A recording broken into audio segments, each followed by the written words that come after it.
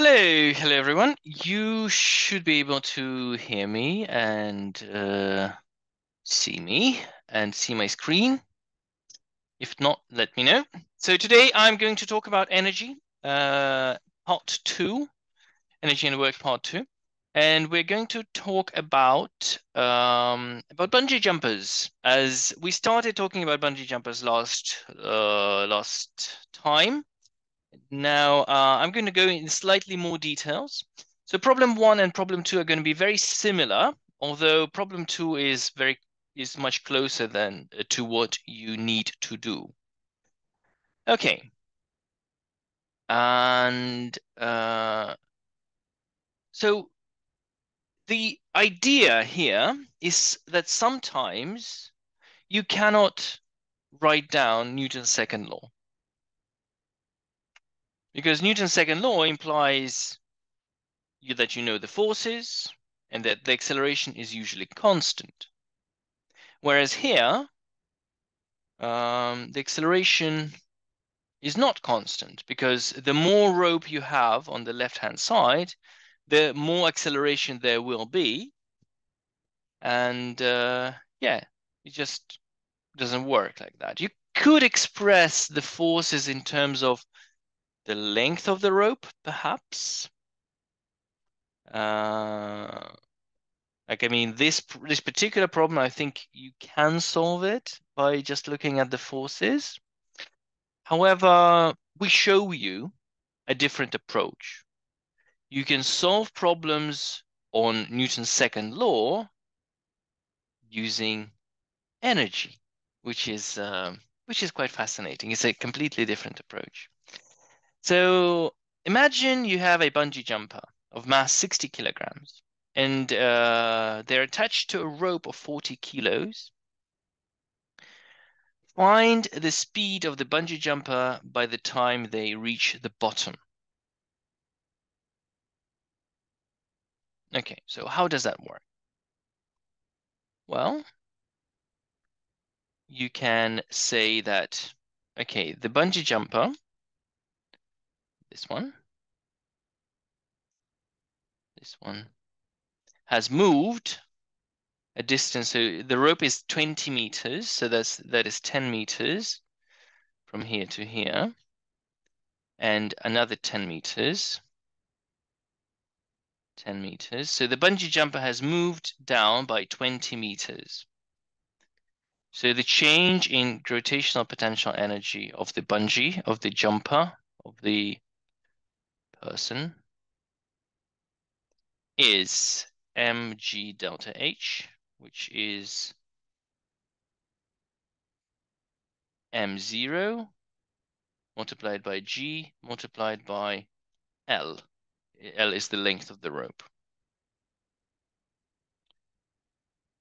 But is that all the energy? What other energy conversions do we have? Oh, apologies. There's a new board. It's a new board, and I have this.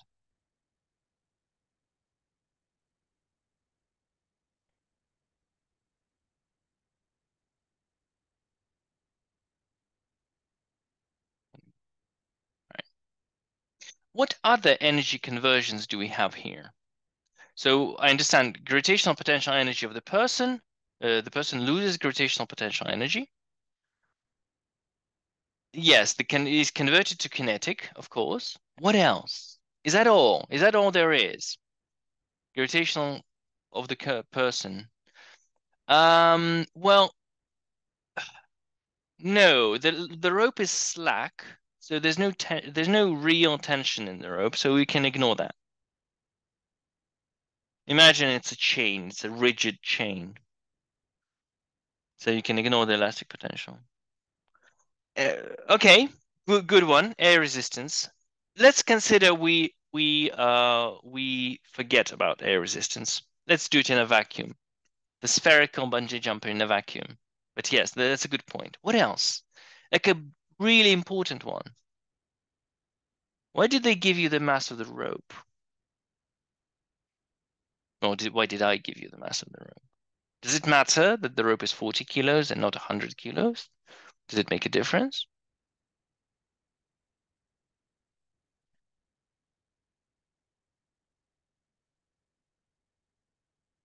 Of course, gravitational potential energy of the rope, because the rope is falling as well. So great change in GPE of the rope.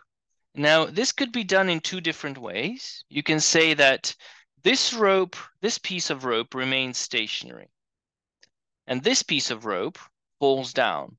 So this piece of rope falls down, and it's 20 kilos. It's half the rope. So it's 20 kilos and falls down by, now the center was here, now the center is here, so it falls down by 10 meters. So it's the mass of the rope, it's 20 times 10 times 10 meters, which is 2,000 joules. However, you could look at it in a different way. You can say, well, the center of the mass of the rope,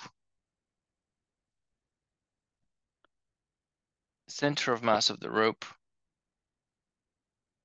is here. Oh, sorry. That's so silly of me. The center of the mass of the rope is here. Now, when the rope is straight, the center of mass is here. So changes gravitational potential energy of the center of mass of the rope. Okay, so the mass of the rope is 40 now, yes, because it's the whole rope. So when it's folded in half, the center of mass is right here. Now, when it's straight, when the rope is straight, the center of mass is in the middle. That makes sense, right? Any questions on that? And it's 10, and now it only moves by 5 meters. But as you can see, the answer is still 2,000 joules. So it doesn't matter how you look at it. If you consider half the rope or the whole rope, the change in gravitational potential energy is 2,000. Does that make sense? Do you understand why change in GPE is 2,000? On a scale of 0 to 10, please.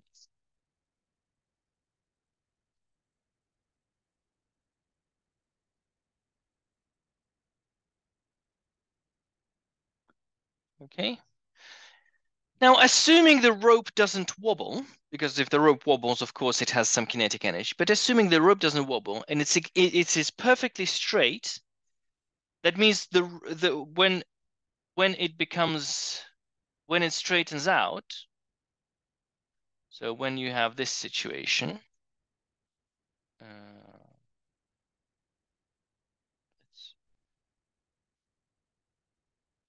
when you have this situation,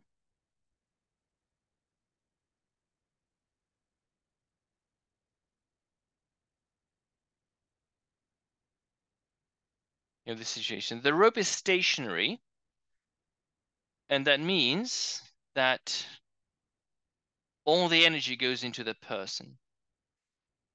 So from here,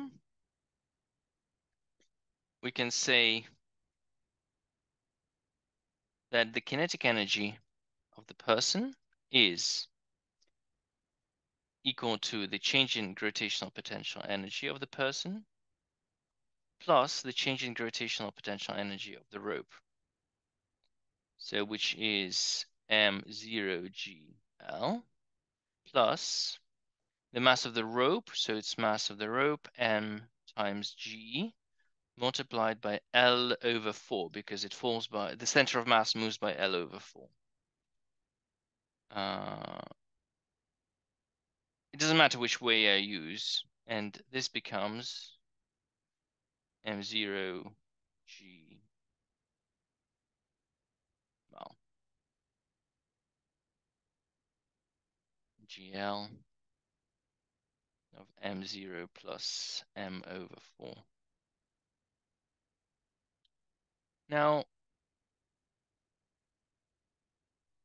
so a half M0, that's the kinetic energy, and kinetic energy is equal to 1/2 M0 V squared, and it's equal to GL M0 plus M over 4. So as you can see, mass does not cancel out as usual. Usually mass cancels out. Here it doesn't. So we have V is equal to 2GL, open bracket, M0 plus M over 4 over M0 square root. So 2 times 10 times 20 meters times the mass is 60 plus 10, because M over 4 is 10, over 60 square root. And this is approximately square root fraction 2 times 10 times 20 times 70 over 60. 21.6 meters per second. That's the speed of the bungee jumper when they reach the bottom. Okay, I'd prefer if you didn't do that. Thank you. That's fine.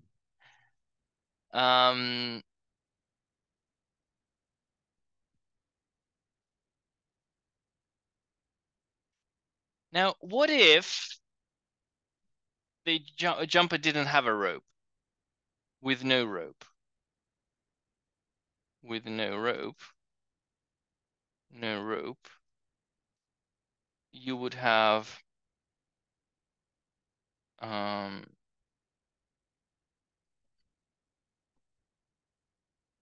with no rope, you would have gravitational potential energy. Change in gravitational potential energy of the person would be equal to kinetic energy of the person. So that means that M0 G L, because he or she falls L meters, is equal to 1/2 M0 V squared. That's the classical situation, right? You should be very familiar with that. So M cancels. You have V is equal to square root of 2GL, the very typical situation. So it's 2 times 10 times 20, and that will give you 20. Is it? Yeah, 20 meters per second. So as you can see, you fall faster with the rope. Now, if without a rope, your acceleration is G. Acceleration is G with no rope, because a free-falling object has acceleration G. With a rope, acceleration is greater than G. And I find this really fascinating, honestly, because the acceleration of a bungee jumper is more than free fall. So a free-falling bungee jumper accelerates faster than a free-falling object. But of course, that means that the bungee jumper is not a free-falling object. They're being pulled down by the rope. That's why they are accelerating faster than you. Okay. Any questions? Does that make sense?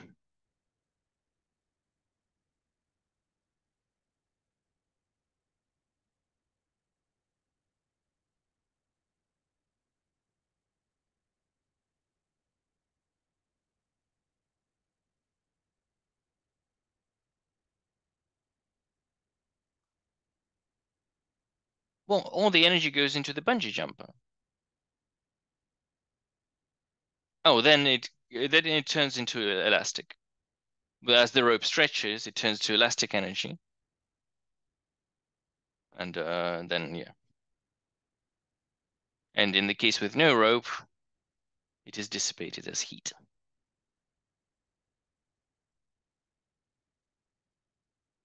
As the jumper falls into the water, of course. Not onto the rocks.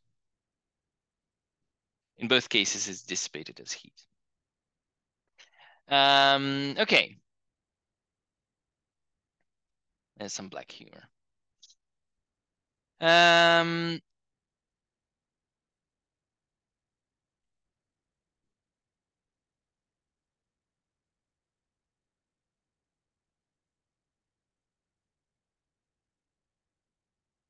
Okay. Find the acceleration of the jumper once they have fallen 5 meters. So now we are getting into some like really detailed stuff. So it's the same thing. Now, I'm gonna do a general solution. So let's see what we can do here. So we have the bungee jumper. So here's the rope. And the bungee jumper starts here. And then let's say they have fallen X meters. I'll provide a more general solution than is required. And hopefully we'll see some dependencies. So the bungee jumper has fallen X meters. Right. Now, we know that the center of the mass of the rope is here. Now, how far did the center of mass of the rope has fallen? Because that is the crucial question.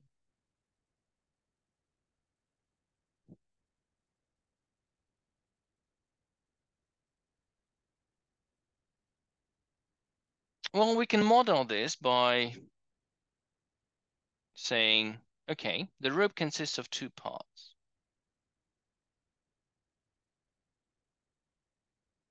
Two equal parts.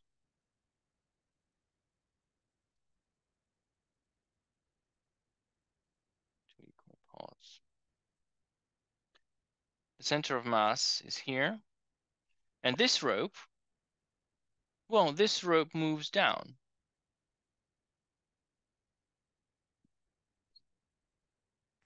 Moves down by X meters.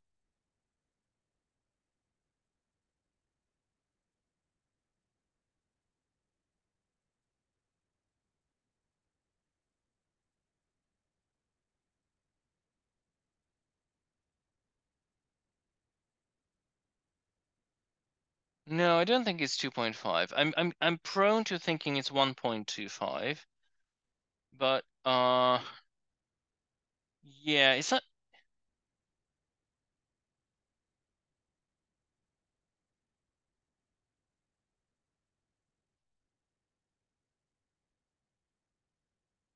It's a little bit complicated. I want to do it in the least painful way possible. Because what happens is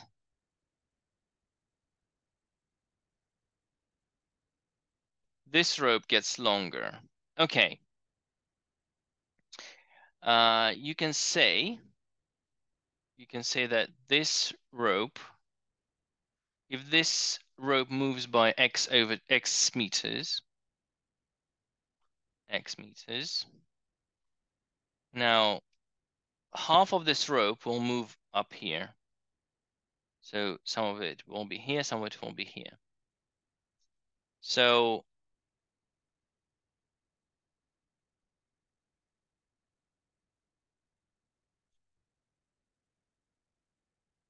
basically what we did, we chopped off a length X of rope, we cut it in half and we added it here. Does that make sense? We chopped off here and we added it on at the bottom. I think that would probably be the best solution here. Best way of looking at it. X over 2. X over 2. Sorry for the yellow color.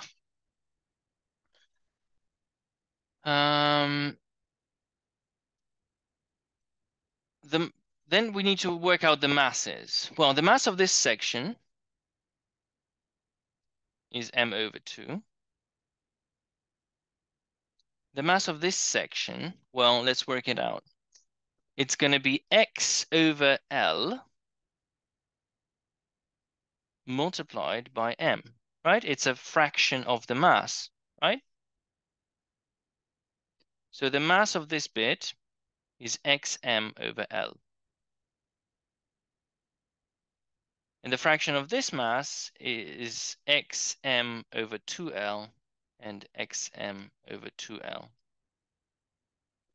And the position, well, if this is 0, this is 0, then the center of mass of this bit,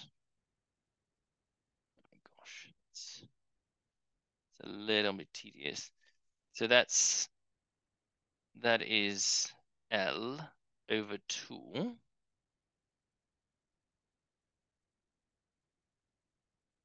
So x center of mass. So this is 0. There's no easy way of doing it. Sorry, this is a really tedious process. But okay, let's see if we can work it out. It's going to be m over 2 times 0, because that's the position. So imagine we have this, that this is the x-axis. This is the x-axis, and this is 0 on the x-axis. Now we need to find the center of mass of the rope. So we've taken this bit off, and we've added these bits here. So we need to find where the center of mass of these bits are. And this is L over 2 plus x over 4. That's the position of that. So plus xm over 2L, that's the mass, multiplied by L over 2 plus x over 4. Plus another time, because it's xm over 2L, it's the same mass at the same position, over 2 plus x over 2 over 4. Yeah, we can do m over 2 times 0. That's this bit, the black one, plus this, and minus this. I'm doing negative mass. I'm doing negative mass minus xm over L multiplied by, oh, well, you can say it's negative position, L over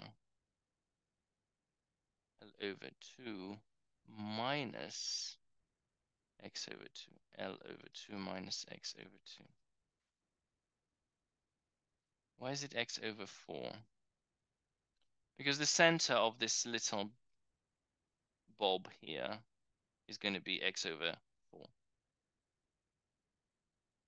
We need the center of mass of this little bit. So it's half of this, so it's a quarter of that. So apologies for a super complicated thing. Has anyone managed to follow through with this? Has anyone managed to follow me the whole way through? It's okay if not, but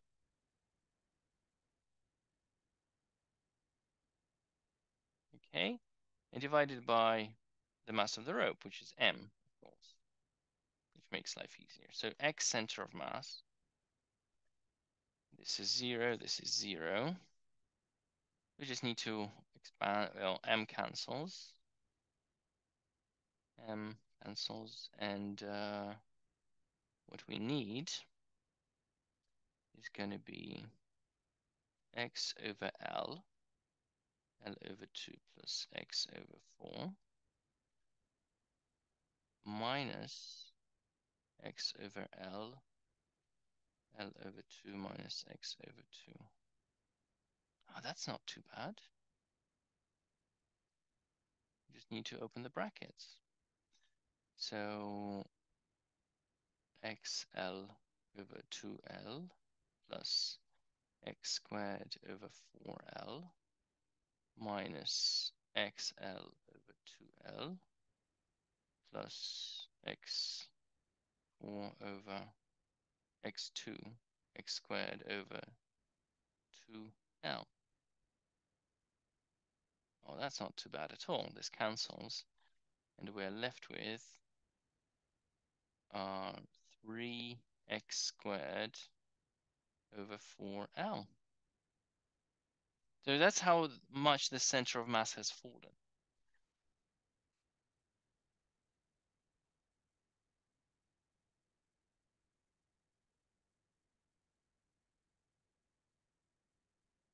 the center of mass of the rope. Does that make any sense? Like, see if X is L. If X is L, it's going to be 3L squared over 4L, which is 3/4 of L. That doesn't make sense.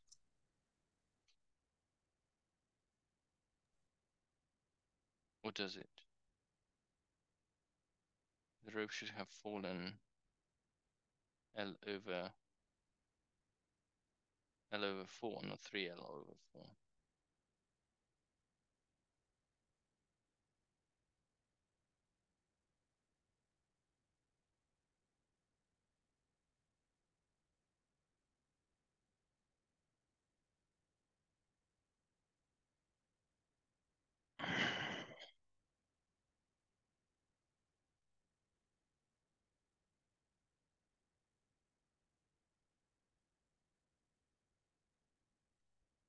Okay. We need the center of mass of the rope. We've cut off this bit of the rope here, and we added two bits here. We're left with a length of rope. Okay, so let's start. We had a length of rope here. Now we have a length of rope here, and we have two bits here. This is the zero line. So the masses of the rope, because this is x over 2L, xm over 2L. This is xm over 2L. This is m over 2, the mass, and this is L over 2 minus x multiplied by m over L. That's the mass of this bit. Now the position. The position of this one, x1. So, okay, let's label them. Let's label them M1. This is the mass of the part 1. This is M2. This is M3. And this is M4. Now, x1 is 0 because the position of this bit is 0. Now this bit, now it has become shorter, so it's, how much has it moved down?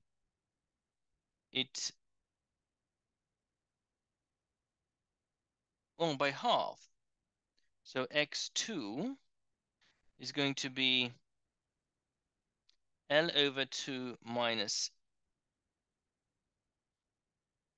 oh, it's going to be x over 4. L over x over 2. Oh yes, that's easy. X over 2 because it's the if you cut off an x centimeters from the top, the center of mass moves by x over 2 down. Now the position of x3 and x4 is the same, and it's going to be L over 2 plus x over 4. L over 2 plus x over 4. So x center of mass, the center of mass is going to be m1 x1 plus m2 x2 plus m3 x3 plus m4 x4 divided by the total mass, which is m. Okay, so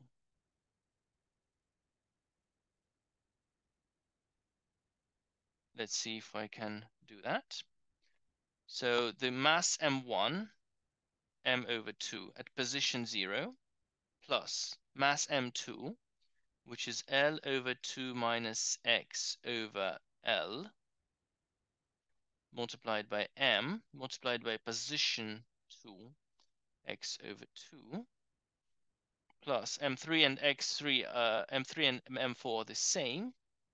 So it's xm divided by 2L multiplied by, so it's double that, multiplied by the position, which is L over 2 plus X over 4 divided by M. So M cancels, and we're left with this bit.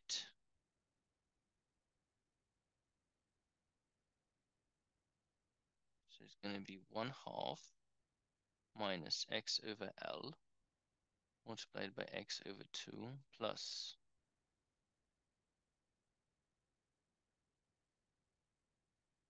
2 cancels, X over L, so it's going to be X over L, L over 2 plus X over 4. And then M has cancelled. Okay, and let's see if we can get this. So it's going to be X over 4. Shouldn't be X over 2 minus L over 2 where?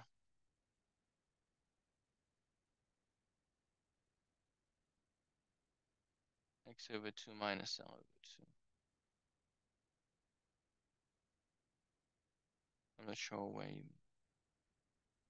Why is L over 2 positive in the last bracket? Oh, that's what that was a while ago. Okay.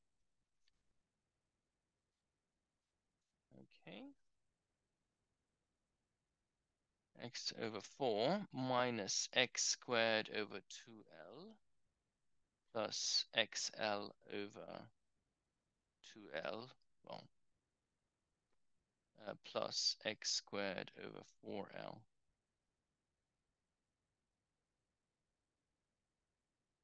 So then it's going to be X.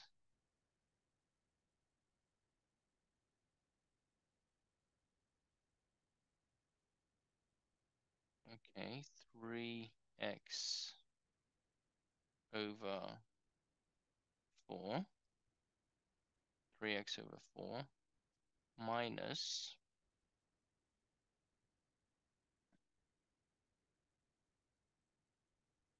X squared over 4.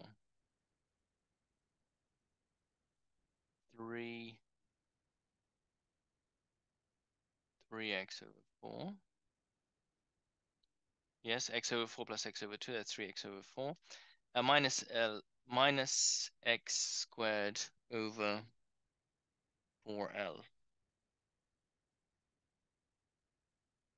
X squared over 4L, that's 2x squared over 4L, yes. Okay, so let's see if x is equal to L, then 3L over 4 minus L squared over 4L, which is L over 2, which makes sense. Yes, works. Works. Apologies. So this is wrong. I've made a mistake here somewhere. I'm not sure where exactly. I think Charlie has found the mistake. But yeah. Okay. So the center of mass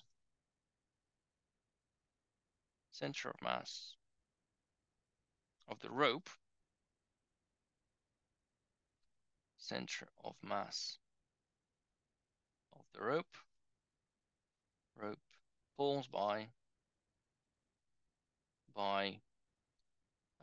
delta x, let's call it 3x over 4 minus 3x over 4 minus L squared over 4L. That's the expression.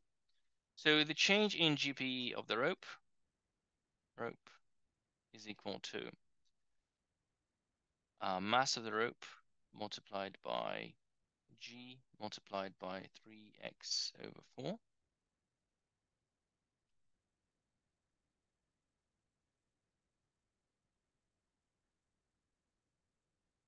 M2. No, the first one I tried not doing the M2. I tried breaking it into 5 pieces. Like M2 was identical to M1, and then I had a small piece with a negative mass at the top. Of course, it has a negative mass. It was a double negative, which I ignored, which I omitted by, well, negligence.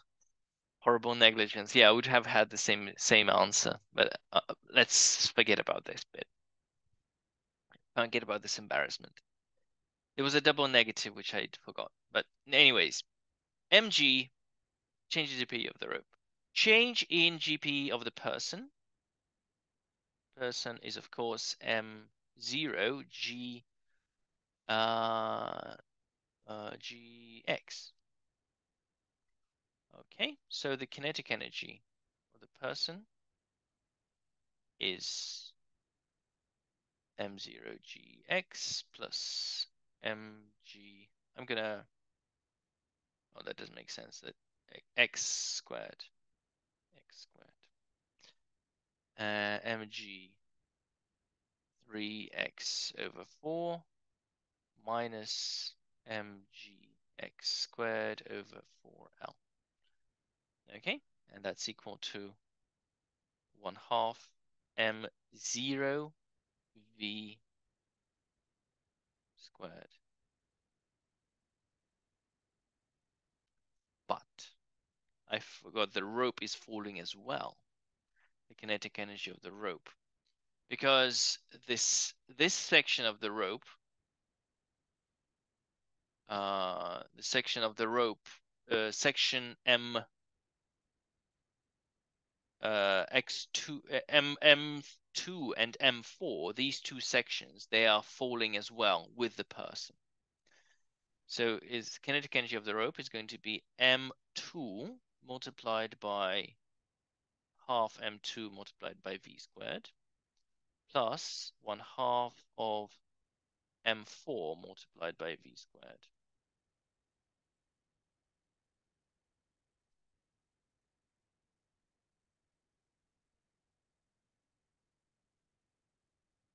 So this is kinetic energy of the person, so I'll have to delete that for now.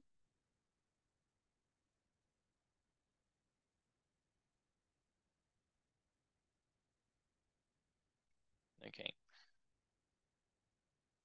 Right, so this is 1/2 v squared and multiplied by the mass. So the mass, we already know the mass. I didn't think it would be so complicated, but okay. It's going to be 1/2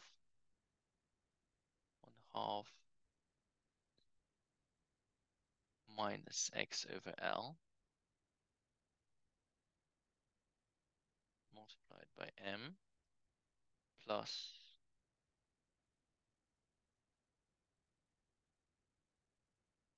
xm over 2L.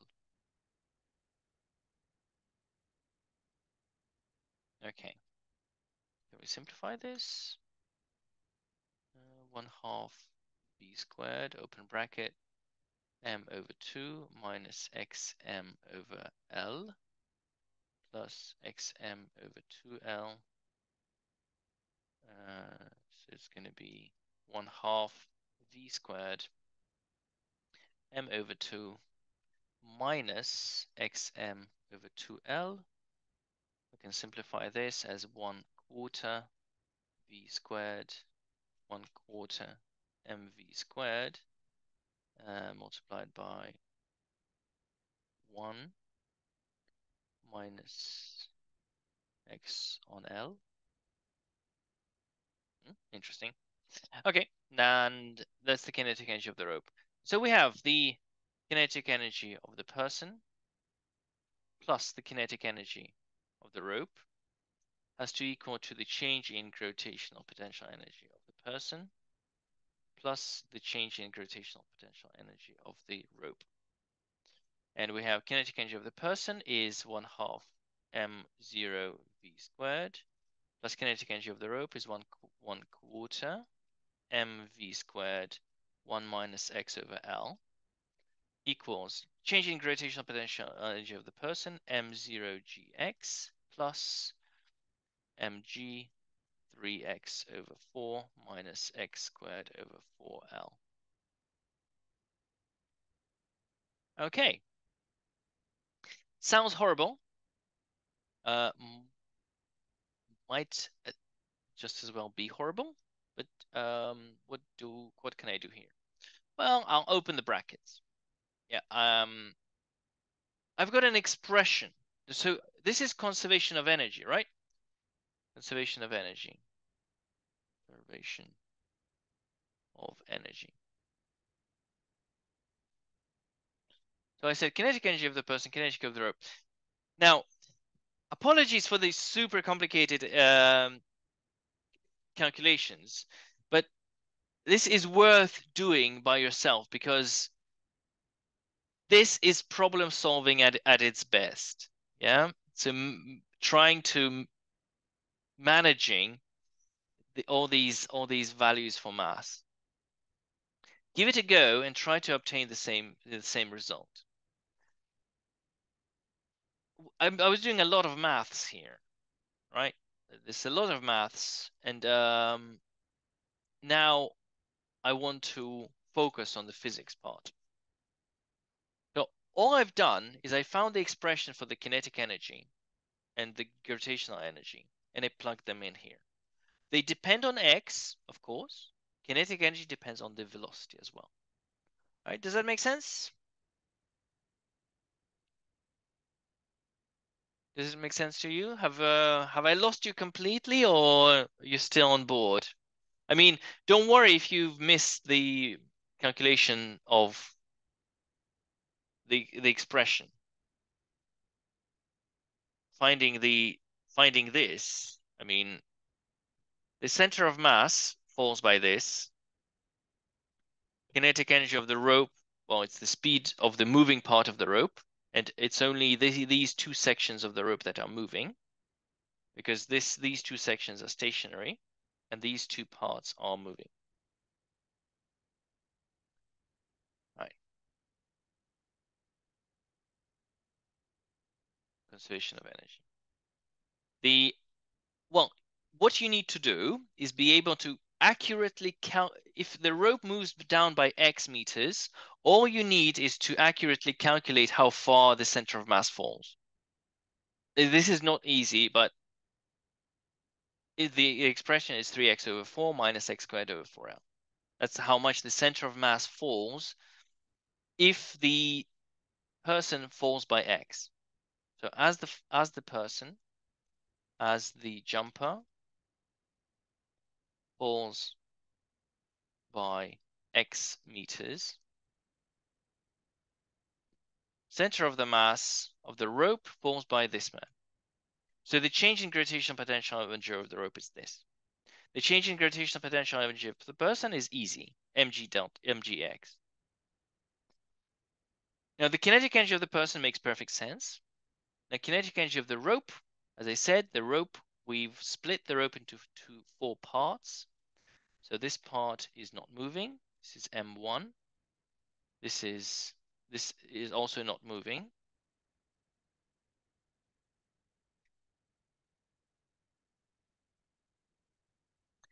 M3, not moving.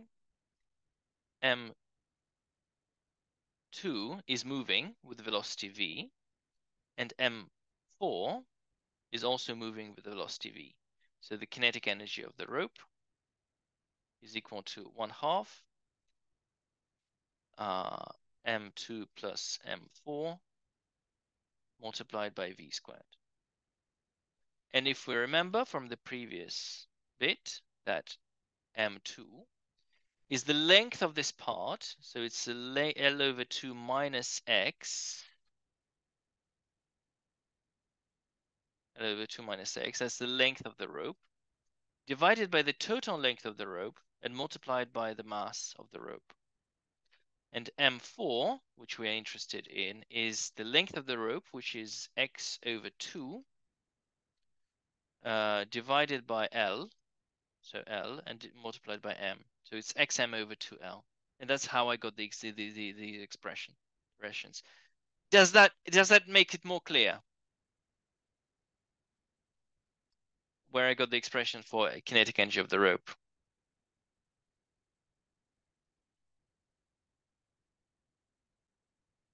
Okay. All right. So I've got a complicated expression, but it's just conservation of energy. I mean, it is complicated, but it is an expression for conservation of energy. It has two variables, and these two variables are very much interlinked. What are the two variables here?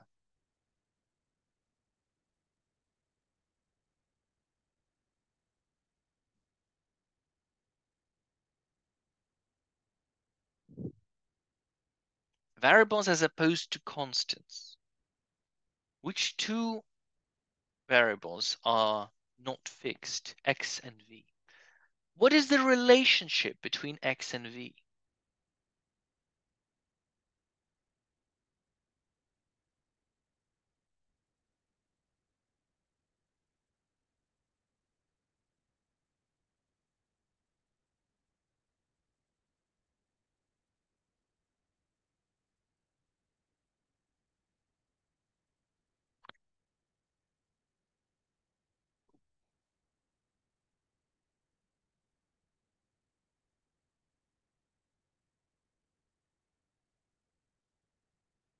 Sanj Bhati, this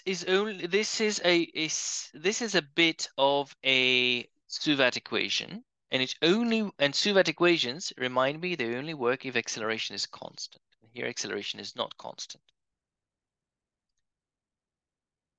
Archie, this is a good point, but that again only works with a single body, with a single energy conversion. This only works if 1/2 mv squared 1/2 mv squared is equal to 1/2, oh, sorry, mgh. And clearly this is not that situation. It's slightly more complicated. This is a complicated version of this. So no. Something from calculus, maybe?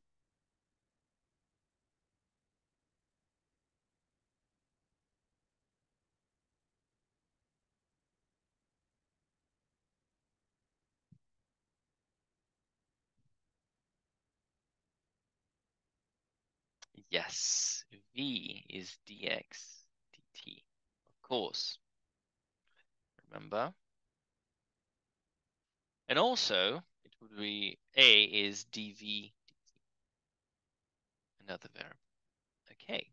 So what we're going to do is we're going to open the brackets. It's 1/2 m0 v squared plus 1/4 mv squared minus 1/4 m. Now I'm going to separate them into constants and variables. So there are two variables. So it's going to be m over 4l multiplied by v squared x equals, now here it's going to be m0, so it's m0gx, that's easy, plus 3mg over 4x minus mg over 4l multiplied by x squared.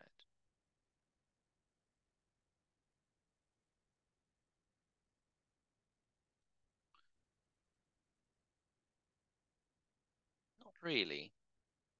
Not. Well, it is a differential equation, but it is already a differential equation because v is dx dt. So technically, yeah, it is. But we're not gonna solve a differential equation. At least that's not what I want to do. What I'm going to do is I'm going to differentiate both sides. d on dt. Okay, so from here, 1/2 m0 multiplied by 2v multiplied by, I have to use the chain rule here. Okay, multiplied by dv dt. That's how it works. If I differentiate v squared, I'm using the chain rule. So dv squared on dt is equal to dv squared on dv multiplied by dv dt. So there's going to be 2v multiplied by dv dt. If you don't know this, don't worry. Don't worry too much. This is chain. This is the chain rule. I'm showing you the principle. The question in the assignment is much easier. So this is the chain rule.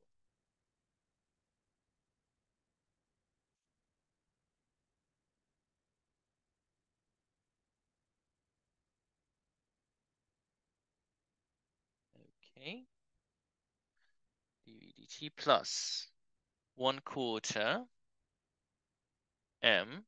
Once again, the same chain rule. 2v multiplied by dv dt minus m over 4l. And here I use the product rule and the chain rule. So it's going to be 2v dv dt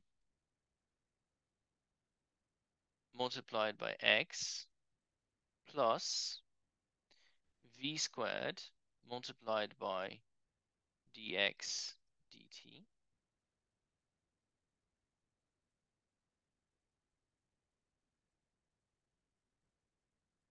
equals m0g dx dt plus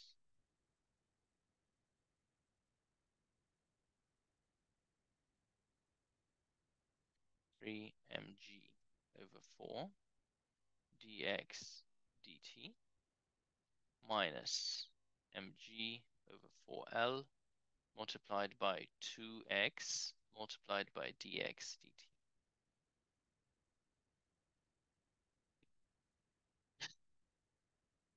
But remember that dx dt is v and dv dt is a. But dv dt is a and acceleration, and dx dt is v. So it's going to be 1/2 m0 multiplied by 2v multiplied by acceleration plus 1/4 multiplied by 2mv multiplied by acceleration minus m 4l 2v multiplied by acceleration multiplied by x plus v squared multiplied by v equals m0g multiplied by v plus 3mg over 4 multiplied by v minus mg over 4l multiplied by 2x multiplied by v. So we have equation 1, or let's call it equation 2, and we have equation 1.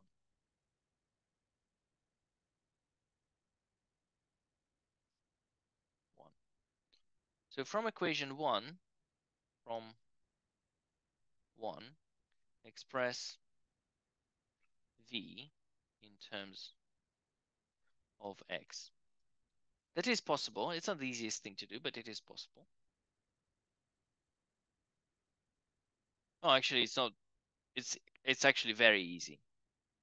Okay, it's so easy that I'm going to do it right now. So v squared is going to be equal to m0gx plus mg 3x over 4 minus x squared over 4l over 1/2 m0 plus 1/4 m1 minus x over L. So express v in terms of x. I've done that. And then stick it into the second one. Sub into 2, you obtaining a in terms of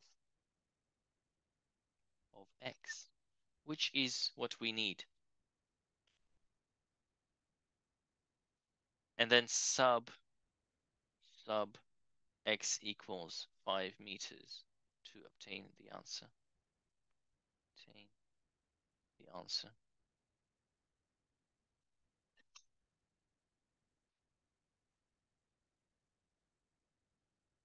Apologies. This is way more complicated than I anticipated. I didn't want to do the same question as in the example, but last year I did a webinar where I did a very similar question, and I think I managed to get it not as difficult as this one. But that's the thing. You have fundamentally look at equation 1. Like, wow, I've lost a lot of you. Equation 1, it has v and x, so you can express v in terms of x. And equation 2 contains a, v, and x. So because you know v, you can stick that in, and you can find a in terms of x, and v, and then sub v to get a. So do this by yourself and obtain the answer. I'm not going to waste more time. Now the rest of the problems, the remaining problems, are much easier. So let's look at problem 3. An object slides down the walls of a container. The walls are smooth. The bottom has friction. How far from the center of the container will the object stop? Well, we need to consider the energy. So what is the initial energy of the system? What is the initial energy of the system?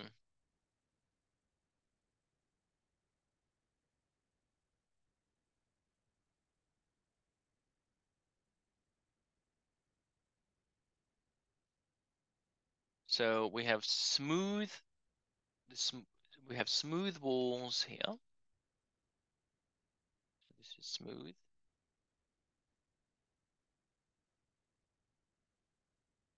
And there's a rough surface here. MGH, yes, the initial energy.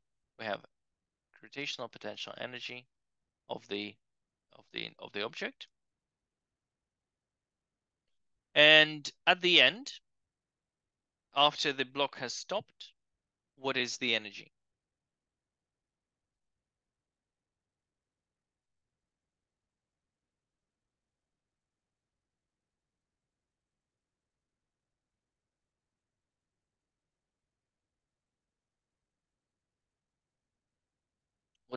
What it is dissipated as heat.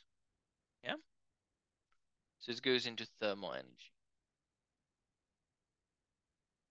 Thermal. We don't know the specific heat capacity of the block. We don't know the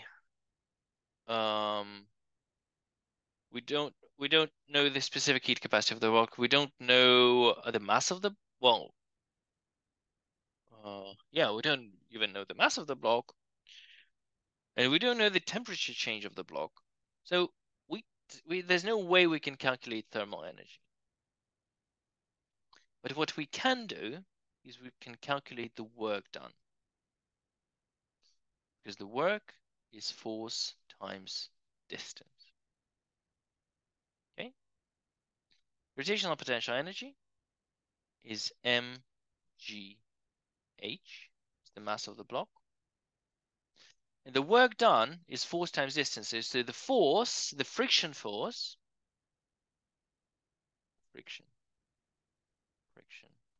the friction force, and we know that if an object is sliding, the friction force is mu mg.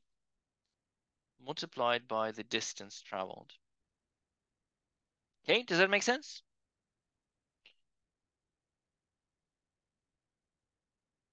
So GP is equal to work by friction.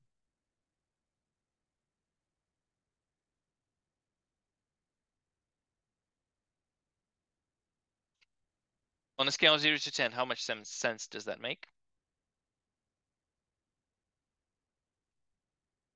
Do you understand the equation? Okay, so M cancels. We don't need M. And we can calculate the distance traveled is GH over mu G. Oh, we don't even need G. G cancels.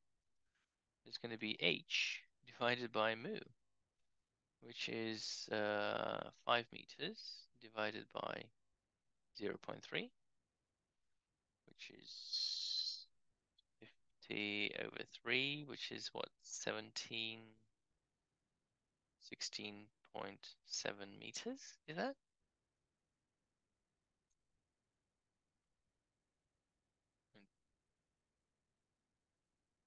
150 over 3.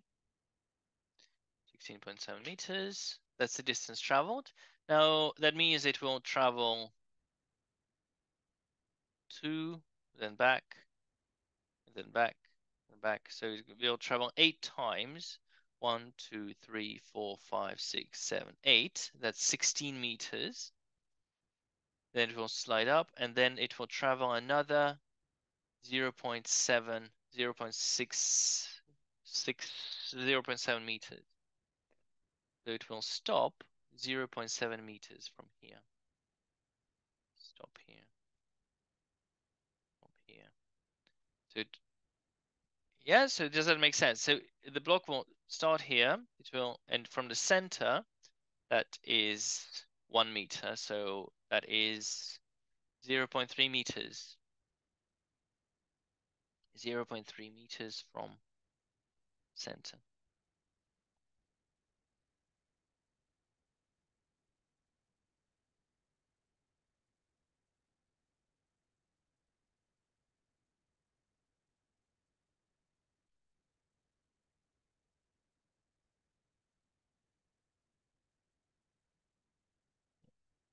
So the object will travel 16.7 meters, but we are only counting the middle bit because we're not counting the edges because there's no friction.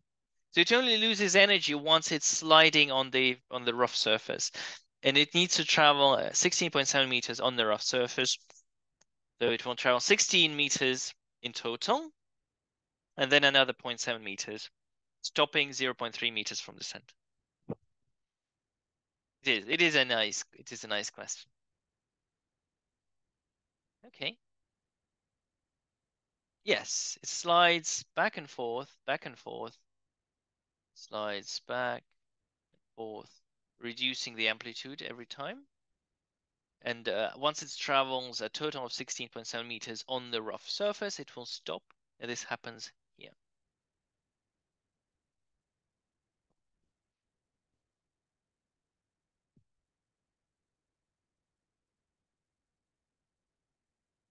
Okay. Make sense?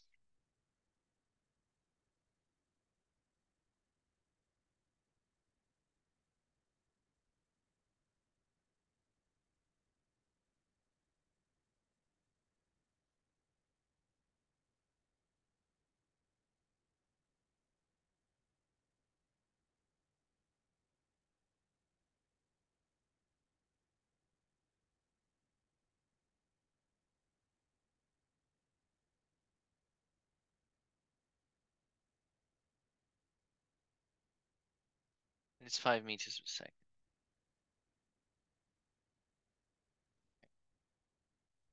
An object of mass 1 kilogram slides with no friction towards an unfixed wedge. So this wedge is allowed to move of 5 kilograms. The height of the wedge is 1.2 meters. Find the final speed of the mass and the wedge.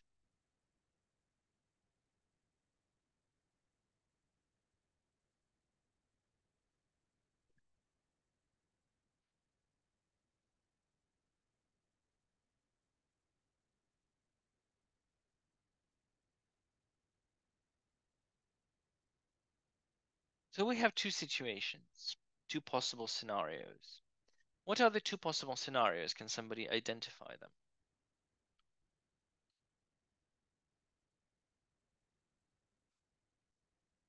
Two possible scenarios.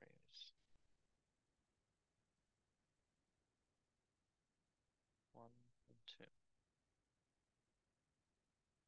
That it gets over the hill or it doesn't. Yeah, exactly. Gets over the hill and doesn't. Gets over the hill. Over the hill and doesn't. If it gets over the hill,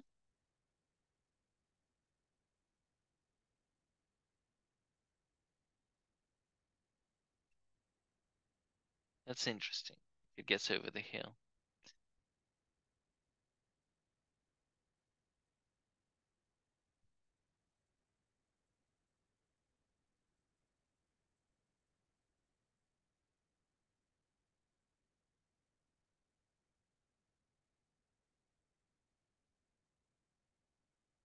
I wonder how I can prove that.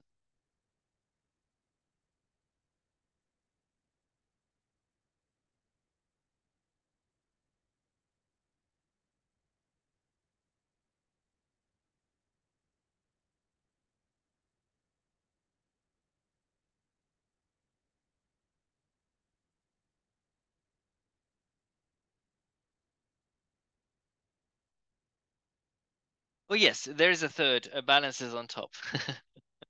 Well done. Three balances on top. This is on top, of course. Gets over the hill. Now, if it gets over the hill will not move.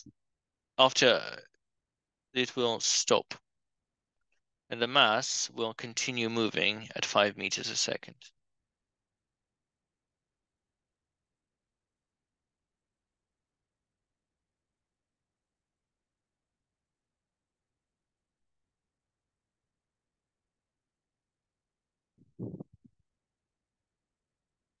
It makes sense, although I forgot how to prove that. Gets over the hill it will move it initially, but then it will stop, and then the mass will continue moving at 5 meters a second.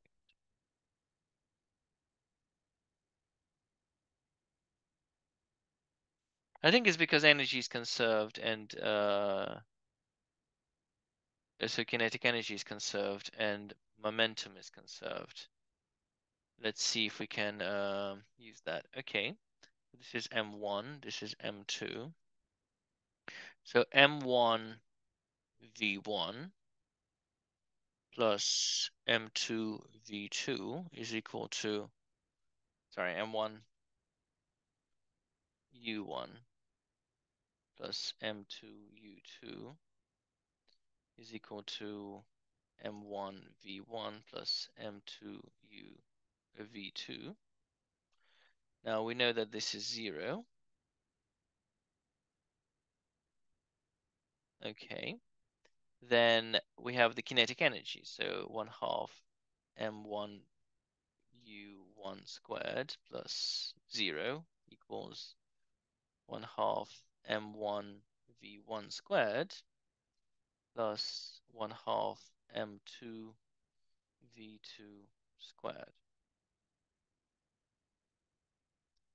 Okay, so we have M1 U1 equals M1 V1 plus M2 U2 and 1/2 M1 U1 squared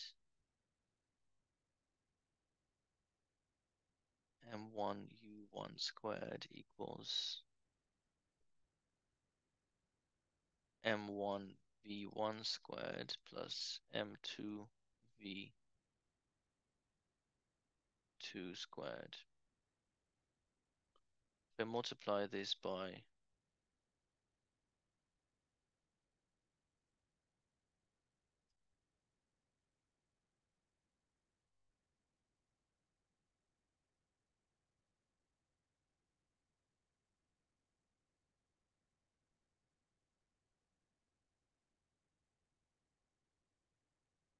We have two equations, two unknowns. Oh, they're solvable. Okay, let's try to solve it. So it's a 1 kilogram. 1 multiplied by 5 equals 1 multiplied by V1 plus 5 multiplied by V2. 1 multiplied by 25 equals 1 multiplied by V1 squared plus 5 multiplied by V2 squared. Can we do something about it? Well, yeah, if we square the top one, so square the top one is going to be 21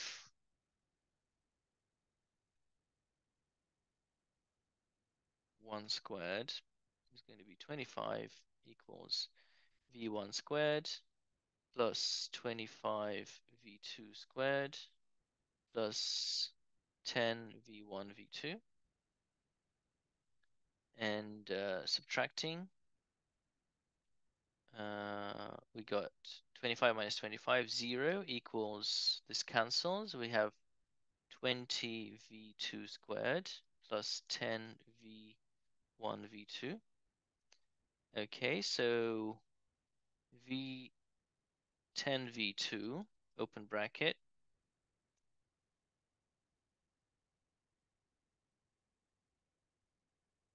V2, 2V2 plus V1 equals 0. Okay, we have either V2 equals 0, and that makes sense. That's the final velocity of the wedge, or V2 is equal to minus 1/2 V1. Okay, that's an interesting scenario as well. So if it doesn't go over the hill, that means that V2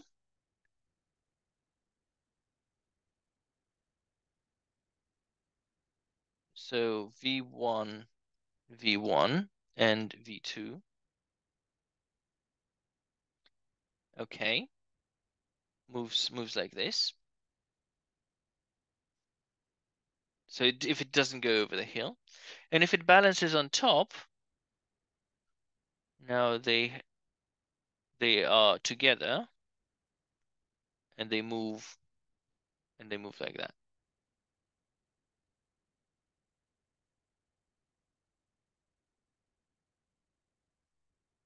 Okay. Well, no, it's not possible. Sorry. We've calculated it, and it will only be possible at a very specific at a very specific velocity, which we'll find in the next one. Okay, so that's not possible. So we have two cases. Case one, that V2 is 0, and it means that it goes over, and this one doesn't go over,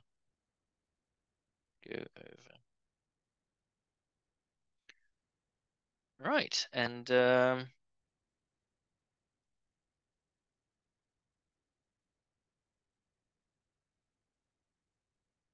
hardest part is going to be to figure out whether it will or not go over.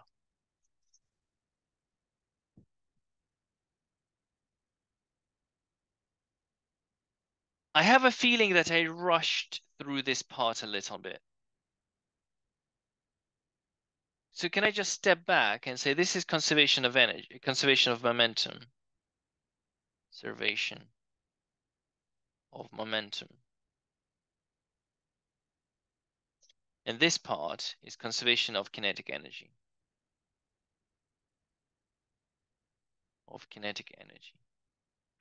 So in the beginning, they were moving with velocity u1, and u2 is 0.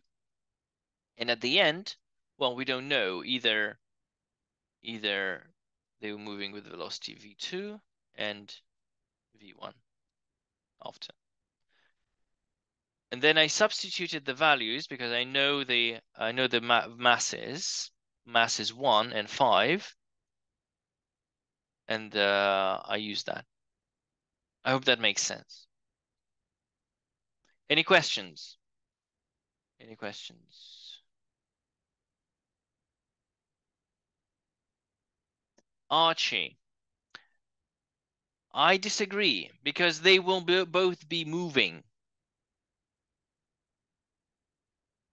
At the time when the mass reaches the top, the hill will also be moving. So some of the kinetic energy is transferred to the hill. That's why we don't know for sure.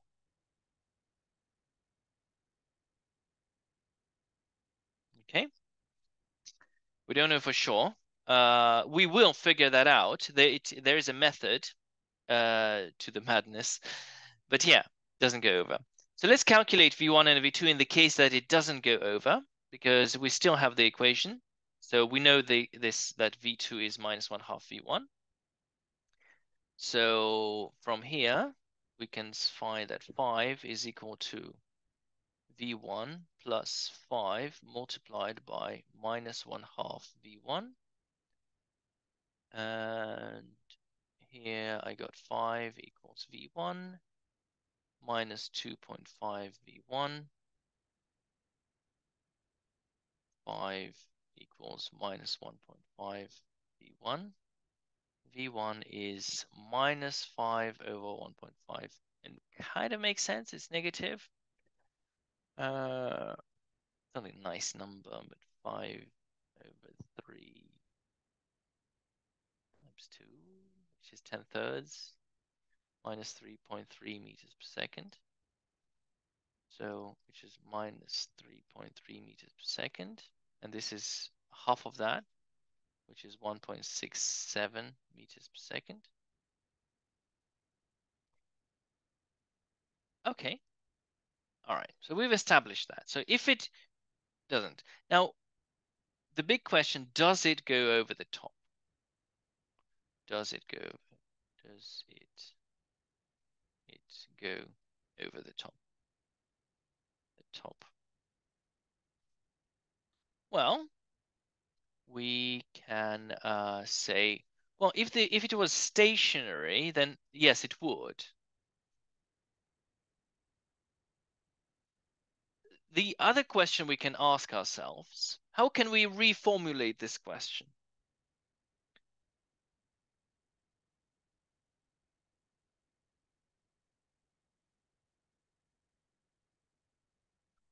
How fast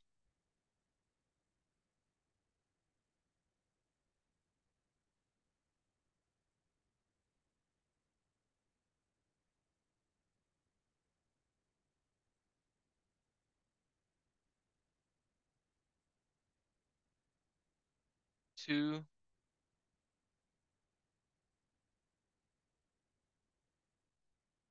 balance on top?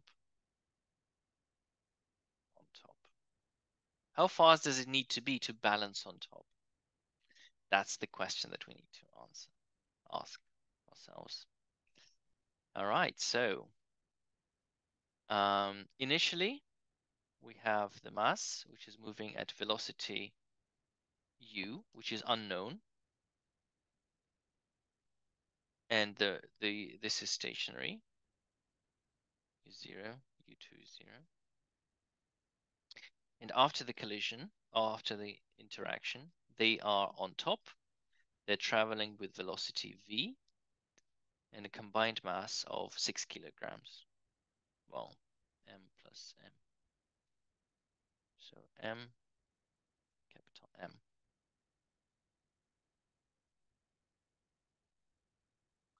So from here, I have momentum. So if it balances on top, they will move together. They will slide together. So the conservation of momentum is that mu is equal to m plus m multiplied by v. And energy, we have 1/2 mu squared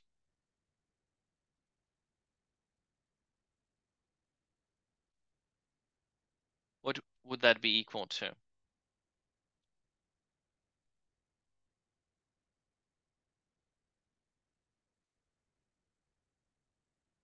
Can you help me?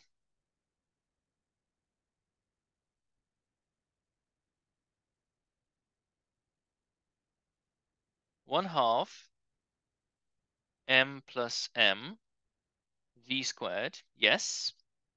Is that it? Is that the only energy?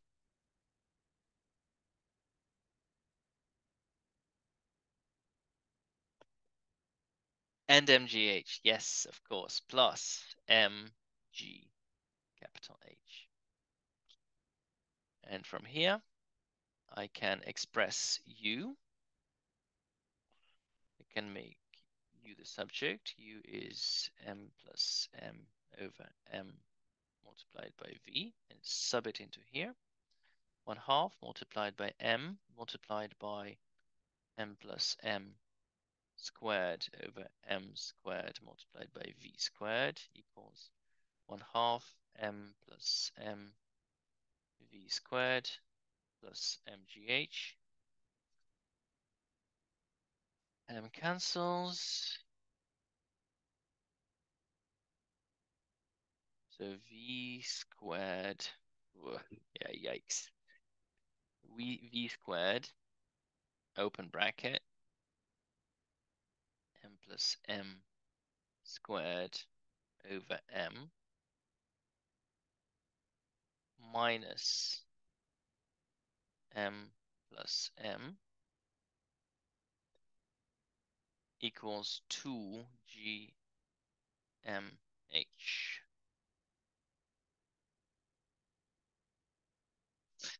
Okay, you know what?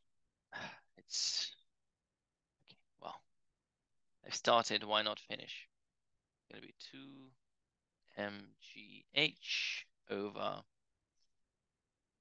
m plus m squared over m minus m plus m.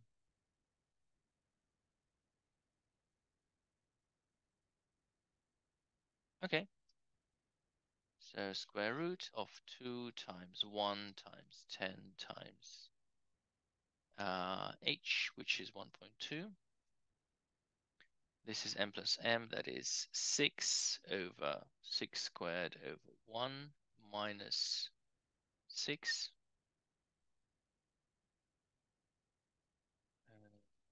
2 times 2.4, 24, divided by 36 minus 6. 36 minus 6 is 30. It's going to be less than 1.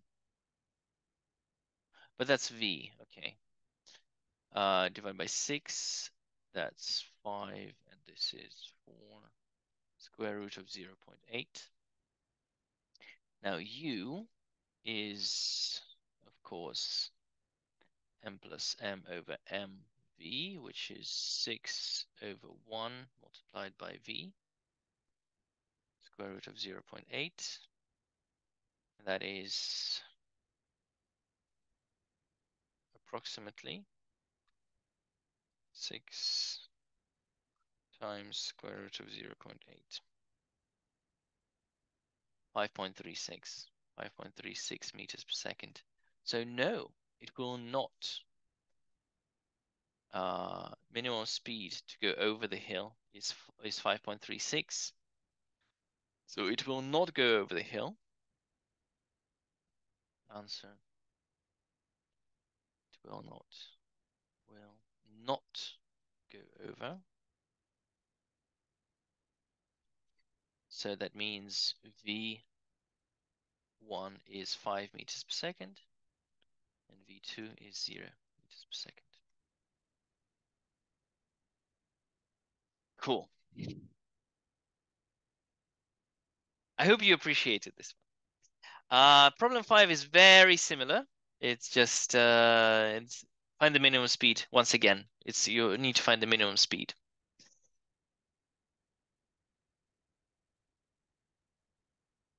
All right. So Archie, it didn't go over. Interestingly enough. This question, I really love this one. I'll try to squeeze it into the next week. I'll try to squeeze it in. I absolutely love this question. You have a water cylinder, the water level is kept constant. At what height should you make a small opening to maximize L? So you can see that there's projectile motion. There is conservation of energy, of course. So there's a lot of fun stuff. And yeah. Does the wedge start moving as soon as the block starts climbing? Of course, because when the block is, you think about it, when the block is here, there's a normal reaction force. There's a normal reaction force on the block, and there's an equal and opposite force on the wedge. That means the wedge starts accelerating to the right. Block is decelerating, acceleration of the block, and this is the acceleration of the wedge. And when it's on the other side,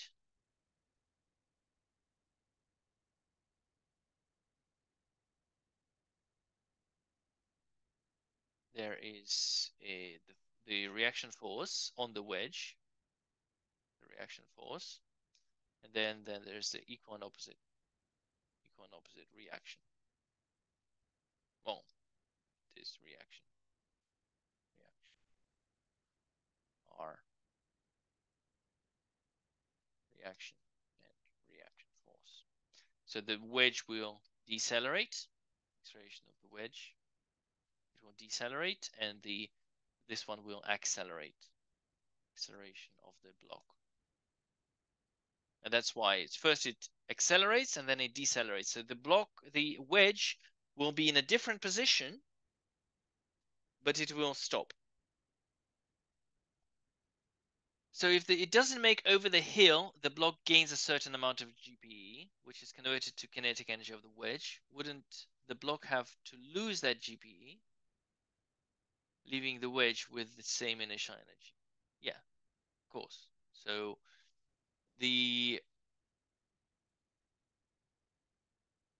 first we have the block gives the energy to the wedge, and then the wedge gives that energy back to the block. But it only starts giving the energy back once it's over. If it doesn't go over, then no. If it doesn't go over, then the wedge takes some of the energy of the block. A really nice question. Yeah. So you have a go at problem 5, and have try problem 6 by yourself. Always welcome. All right, see you next week then. Welcome.